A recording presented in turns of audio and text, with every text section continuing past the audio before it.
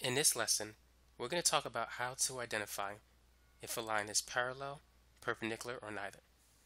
So sometimes you might be given two equations. Let's say y is equal to 5x minus 2 and y is equal to 5x plus 4. How can you tell if these two equations are parallel, perpendicular, or neither? The key is the slope. The slope for both functions is equal to 5. If you recall, this equation is in slope-intercept form, and the slope is the number in front of x. Parallel lines have the same slope. For example, these two lines are parallel to each other.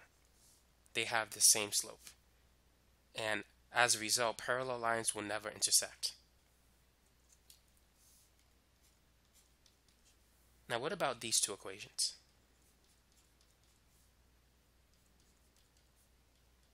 How would you describe the relationship of the graphs of these two equations?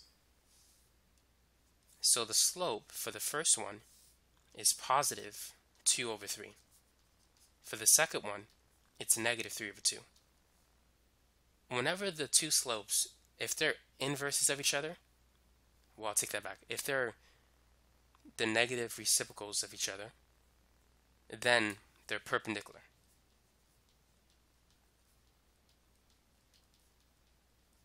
So for instance, let's say if the slope of line 1 is positive 4 over 3. The perpendicular line will have a slope of negative 3 over 4. You need to do two things: flip the fraction, change the sign. Now let's say the slope of the first line is negative 7 over 5. The slope of the perpendicular line is positive 5 over 7. Now, you need to know that a perpendicular line intersects another line at right angles. This is going to form a 90-degree angle. If you were to graph it, that's how it's going to look like. So let's say if you have a horizontal line, a line perpendicular to a horizontal line is a vertical line, and it's going to form a 90-degree right angle. So those are some properties of perpendicular lines. Now what about this one? Let's say if y is equal to 2x minus 3 and also 3x plus 1. What's the relationship between these two lines? Are they parallel, perpendicular, or neither? So first, notice that the slope is not the same.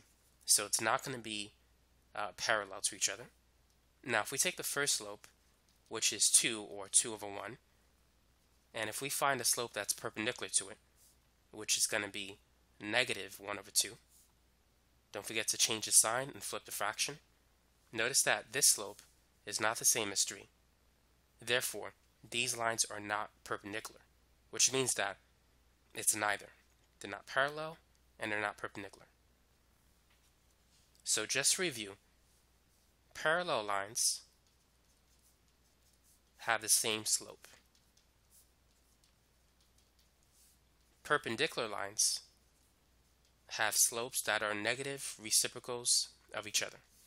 So the first slope is, let's say, 6 over 7. The other one is going to be negative 7 over 6. And if it's not one of these two, then it's neither.